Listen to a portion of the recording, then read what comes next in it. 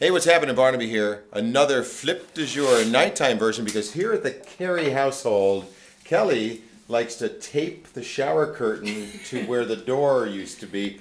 What is going on here? Kind of a weird ritual. Here's Nate. All right, what are you going to do here, buddy? Oh, what is that? Whoop. That is a flying squirrel. They have flying squirrels in their house. Everybody's got a pet that they know and love, but look at these things. This place has got little baby flying squirrels, giant flying squirrels. How far will these fly there, Nate? In the wild, they can fly up to 100 feet. Really? And these are native to Michigan? This thing's all over you. Yep, these are the southern flying squirrels. In Michigan, we also have northern flying squirrels, and it's one of the few areas of the United States that have both species of squirrel.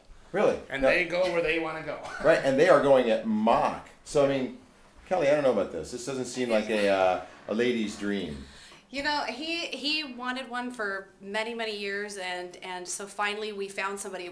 We were having a really difficult time trying to find a breeder who did them, and we actually ended up going all the way to Texas. Well, we didn't. We had it flown up from Texas so that we could get them. Yeah, now look at these things. They are so cool and so... Whoa, whoa, whoa! I mean, they'll just jump anywhere, won't they? Oh.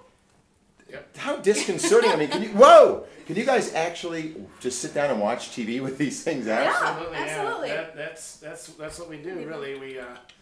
We let them go and do their thing, and if we want to interact with them... Squirrel on the butt. Yeah. It's funny when we're trying to run to another room in the house that hasn't been like squirrel proofed. By that I mean like we close our heat vents and stuff so they can't get into trouble. It's a here, take my squirrels so I can quick run to the bathroom, and then they're flying on us, so we've got to hurry, quick, shut the doors, and they'll follow us in there. And look at this. You have the next generation of squirrel right here. These little baby flying squirrels are oh so very cute.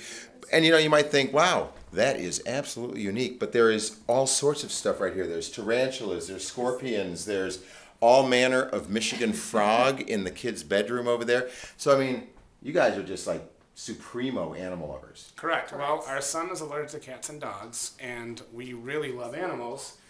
And we also have a very small house, so we started exploring some other options, and that's how we got Bunny over there, which he named when he was 2. Now check out Bunny over here. Yeah. This is you're seeing about what Bunny does. The most mellow one. That is a giant French lop right there. But I tell you what, the true charm of the household would be the flying squirrels. Who would know in the Carey household at nighttime such things go on, and they call it fun. Oh, whoa, whoa, whoa! Squirrel to the crotch. Just another Barnaby flip du jour.